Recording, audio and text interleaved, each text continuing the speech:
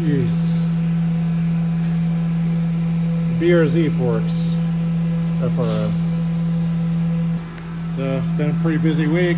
Appreciate the support as always, but yeah, still fulfilling the orders that just keep coming in, and multiple trips a day out, you know, to toss the scrap aluminum. But yeah, so getting there, knocking them out. Jeez. I can let it kind of stack up in the back a little, but it starts to affect the cooling core. And it like creates more bubbles. It like for some reason it like agitates it more. Jeez, man, that's crazy. Well, there you go. So from a solid block aluminum to this, that's what it takes. It's a lot of work.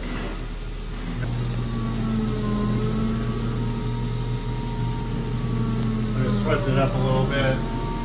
Move the stuff from back there forward into the auger. Oh, got a little too.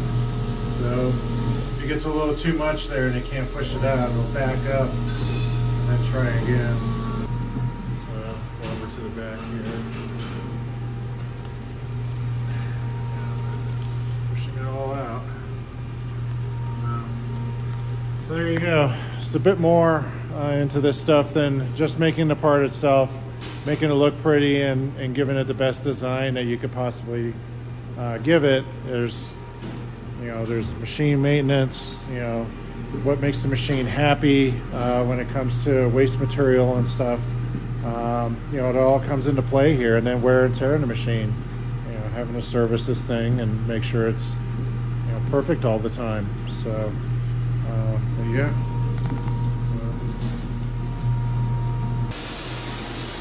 So then you turn the coolant on, put the switch, you can go through. This is like end of day type stuff here.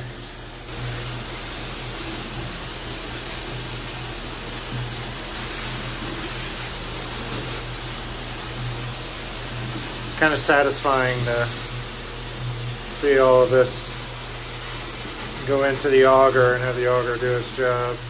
There you go.